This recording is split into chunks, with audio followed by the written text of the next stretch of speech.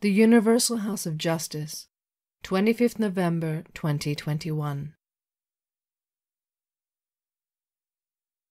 To the friends gathered in the Holy Land to mark the centenary commemoration of the Ascension of Abdu'l-Baha, our hearts are filled with wonder as we contemplate the significance of this momentous occasion,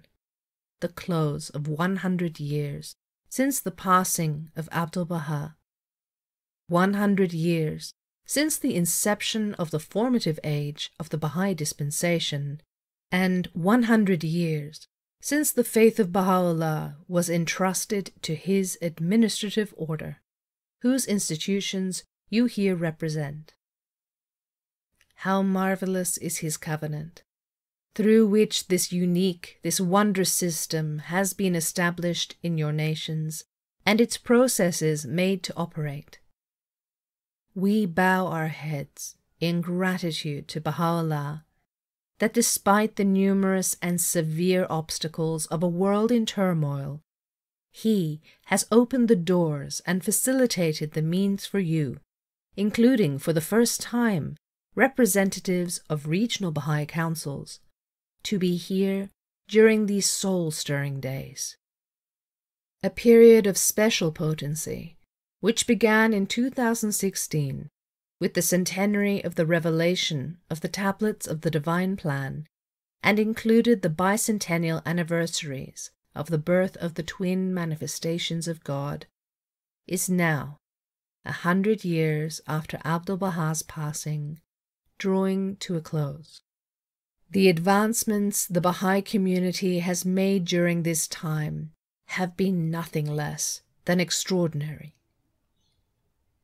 These have prepared the believers everywhere to meet the demands and fulfill the requirements of the next stage of Abdu'l-Baha's divine plan, which is to commence just months from now and will last 9 years. The accelerating decline of the current social order and the growing need for constructive processes that will lead to the emergence of a new world society are daily more evident. A century after the Master bequeathed to the followers of the greatest name a document which contains priceless elements for building a divine civilization, we are reminded of the words of the beloved guardian. The champion builders of Baha'u'llah's rising world order must scale nobler heights of heroism as humanity plunges into greater depths of despair, degradation, dissension, and distress. Beloved friends, on this day of the covenant, we all look to its center and recall the life and person of Abdu'l-Baha, a figure whose very being was the embodiment of the covenant,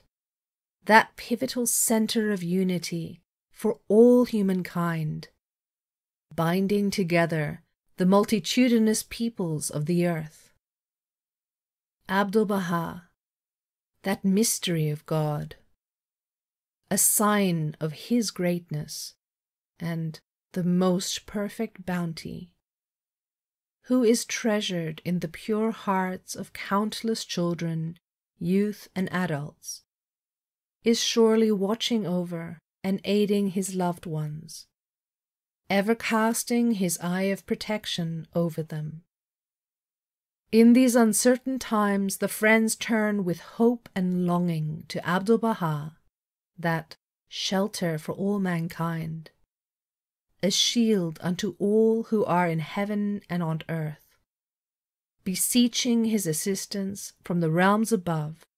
as they endeavor to follow his example in the path of service. During the coming days, when the thoughts of the believers all around the world are focused on this sacred and glorious being, you have the blessing and privilege of paying homage to him on behalf of your communities in those very spots where he labored day and night for the promotion of the cause of God and for the betterment of humankind.